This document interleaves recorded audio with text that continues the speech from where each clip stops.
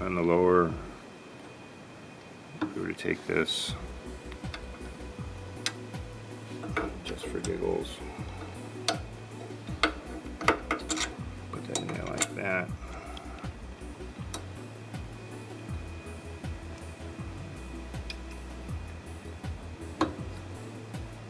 It's going to push up on the thingy. Okay. Or if it, and even if it pivots up, it's going to be in the way. Okay. Whereas if we have it in the upper, it'll clear it. Alright, upper it is.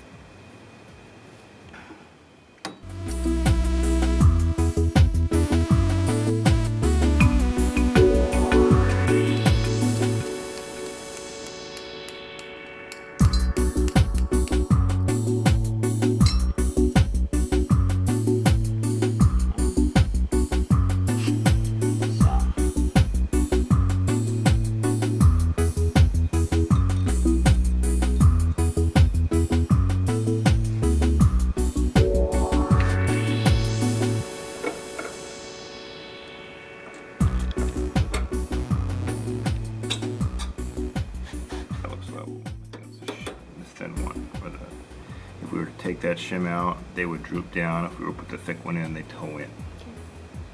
Okay.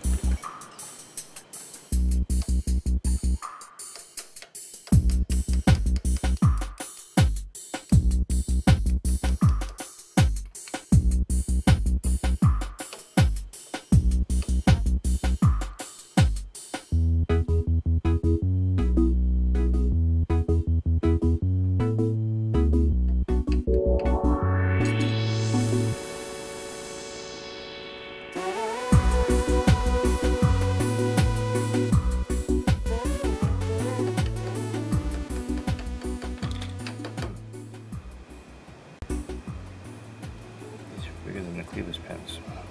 The hole in the clevis pens.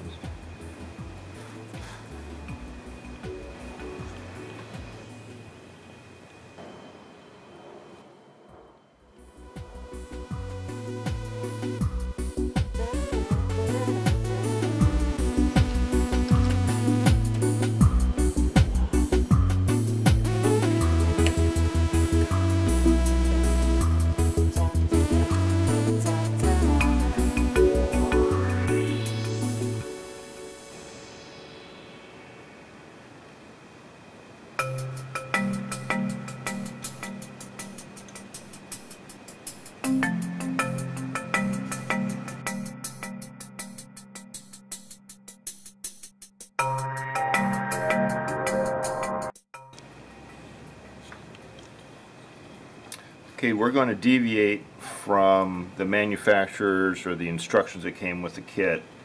The kit says that they have this fast camber mounting system that includes this bolt and this two different sizes of spacers that you can install whether you want it to be up or down while you're riding, or towed in or towed out while you're riding. And they tell you to install the bolt prior to mounting it in the bracket, the clevis bracket. Well, we did the left peg already, and it was tough to get everything lined up with the spring installed. So this time we're going to try it without the camber bolt installed, and it make things much simpler. So what we're going to do is we're going to go ahead prior to installing the camber bolt, and we'll get the spring mounted up here. If you're going with the upper or the standard mounting set, the chrome spring goes on the right, the gold spring goes on the left. If you're doing the lower mounting position, or the low boy as they call it, I believe the chrome goes on the left and the gold goes on the right. So we've got it in the standard position, we've got the chrome spring here. We get it installed as such, and we can get it lined up with the pin much easier than when the bolt's in the way. It's under quite a bit of tension when the bolt's in the way. On this side we need a couple mounting shims that is provided with the kit. I'm going to hold this one in place with an awl.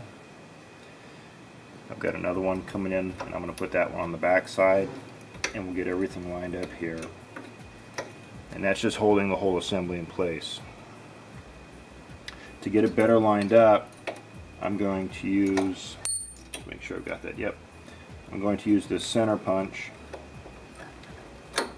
or this punch, to get the whole system lined up and in a better alignment. It's pretty close to the clevis pin here. With that in place, we can just follow it straight down the hole and everything's in line. So now we still have plenty of room to install the camber bolt behind the peg to keep it where we want to. And now we're going to go ahead, apply a little bit of thread sealant or a thread locker here with the spacer that we've chosen. We're using the smaller spacer to make it right level, and we'll cinch that up. Why are we using blue Loctite? We're using blue Loctite instead of the red that came with the kit, because the blue Loctite is going to allow us to change out the spacer if we don't like it. The red Loctite is a much higher strength. The blue is considered a medium strength, so it will be able to remove. Red's more considered more permanent. So now that we have it, it's sitting nice and level. The spring's in place. All we have to do is install our washer on the pin, on the clevis pin, and then insert the cotter pin. The kit came with another cotter pin, a new one, but you can see the size differences. The kit cotter pin just doesn't fit in this clevis pin, so we're going to straighten that out and reuse the cotter pin that came, or that was already on the bike. And then we'll install the pegs and it'll be ready to go.